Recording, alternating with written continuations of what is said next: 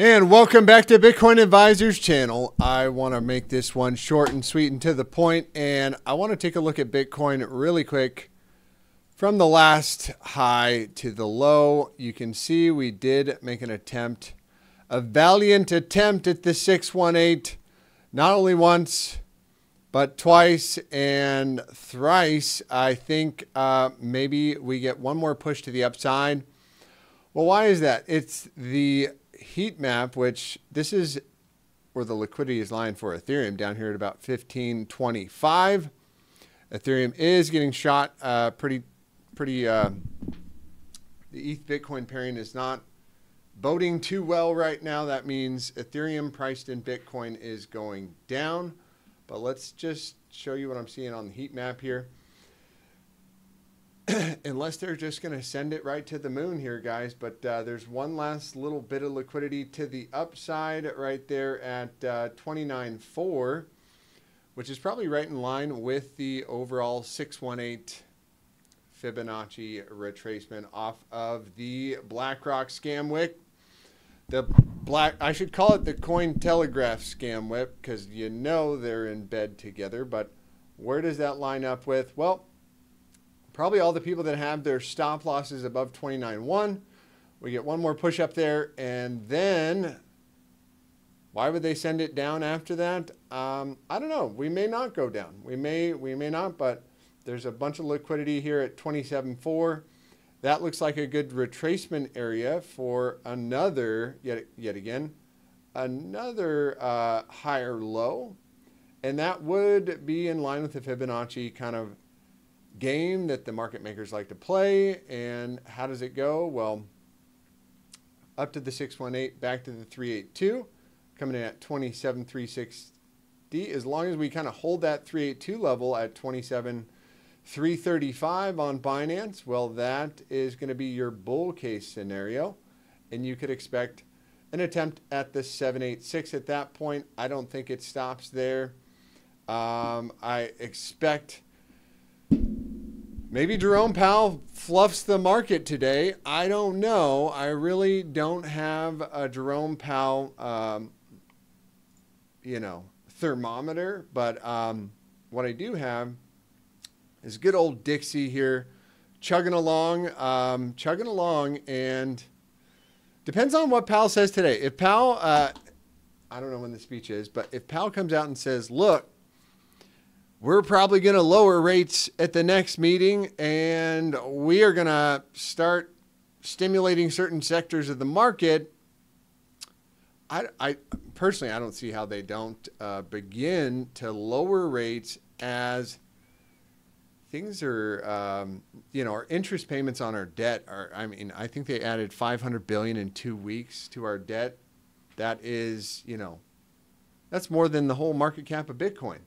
Another reason why you might want to consider owning some Bitcoin.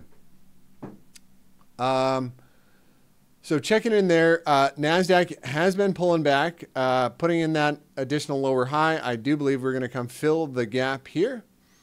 Pretty good trade on the board as well if you're trading stocks is this NVIDIA. NVIDIA seems to want to go fill this gap down here after making a couple lower highs, as long as we're below this, closing dailies below the right shoulder on this head and shoulders formation. What do you get out of these? Well, shoulder, head, shoulder. If you break the neckline, well, your target down is going to be here, coming in at 318 bucks. I heard Tesla struggled with their earnings yesterday. Tesla, let's take a look at Tesla. And we did say gap down. Wow, down to doggy town. Probably going to sell off of this trend line. And filling the gap down here is probably the next area of interest I'm looking at 217. Going to be looking nice. And what do I have to say about Mr. Ethereum bleeding it out? Is Jerome Powell on the news right now? Is he shafting the market as we speak? How's my Mana coins doing? Mana, oh, the full retrace. And another very, whoa. Whoa, how high did it go? It's lower than the all-time low of 2021, June 21. Not looking good there for Mr. Mana. KDA. Whoa. And this is what I talk about, the full retracement. The full, oh, there, can it go lower? Can't you go lower? Stocks are going to flip back down today, and well, if volatility begins to increase, not going to be looking good there. What else is doing the full retrace that I have been enjoying? And another one on the board that I would keep my eye on, this one here. This one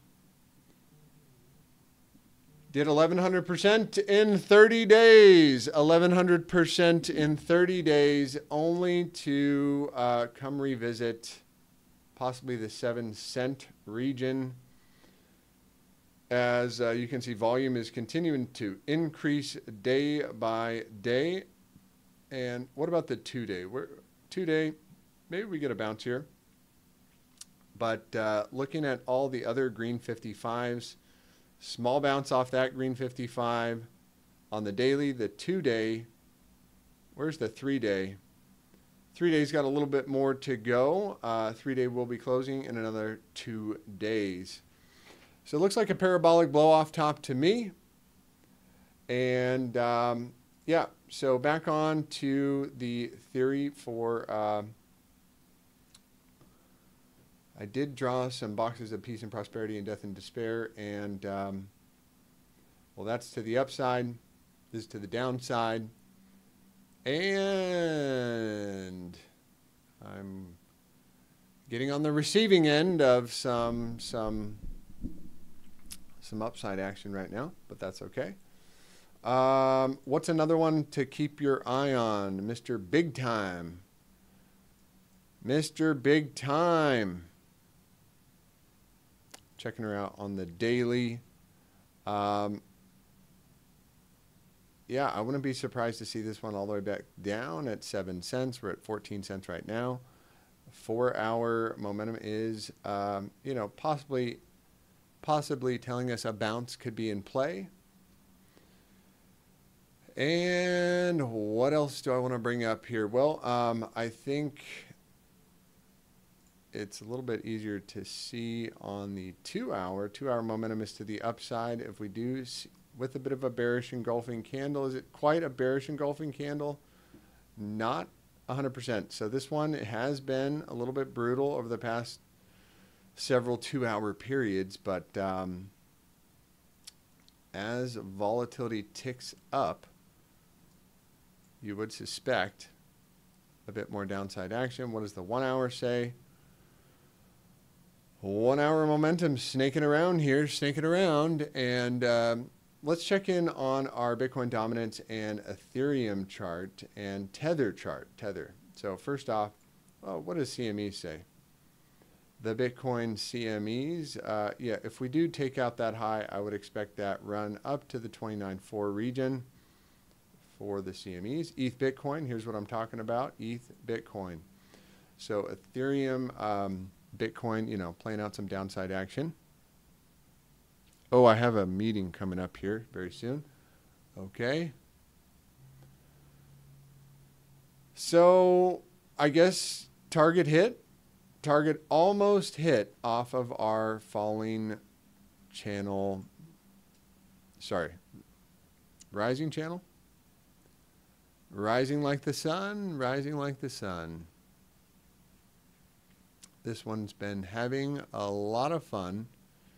But we did talk about this being an area of interest, coming in at not 0.5 Satoshis, not 0.5 Satoshis.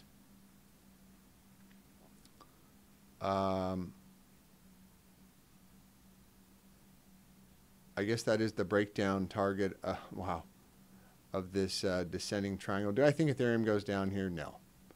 No, I do not. No, I do not. But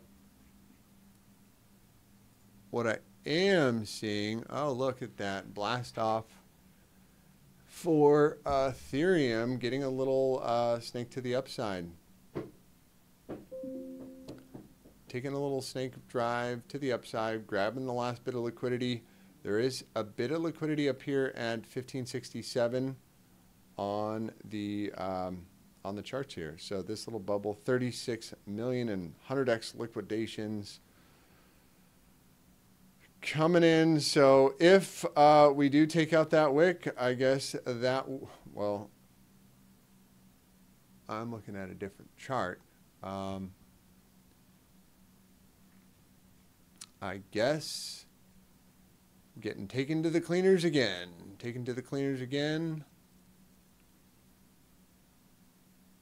If, well, not quite, but that is a possibility up here again at 1567. I would expect a rejection there. And then they send it down to this area right here at 1535. That is, you know, definitely a possibility for Ethereum. And let's check out Dixie. No, tether dominance is going down. So that's good for your altcoins. Good for your altcoins. Tether dominance going down. People are selling their tethers and they're buying altcoins right now. Even though the Dow's down, the S&P's down, and I believe NASDAQ is coming down. So tether dominance on the 4-hour is flipping momentum to the downside as we are getting a bit of a death cross here. So I would suspect we might have a little altcoin party today. Today being Thursday. Today being Thursday. What else do we have on the board here that I want to take note of? What else? What else? What else? Was that the last final liquidity grab for ETH? As you can see, you know, well, let's look at it on the shorter term time frames. That's the fun time frames. And why do I use Binance? Well, that's where the most volume is traded. And when you're coming into the hourly closure, selling off the green 55 and low volatility, well, that was your area of interest for taking a nice little short scalp, a very nice little short scalp on the hourly time frame. So momentum will flip back down below 1546. So big closure in the next 5 minutes, and this is where it looks interesting to me. And that is what you typically see for a bit of a fake out. I don't know. Everybody's stop losses are probably right up here, so they got hit.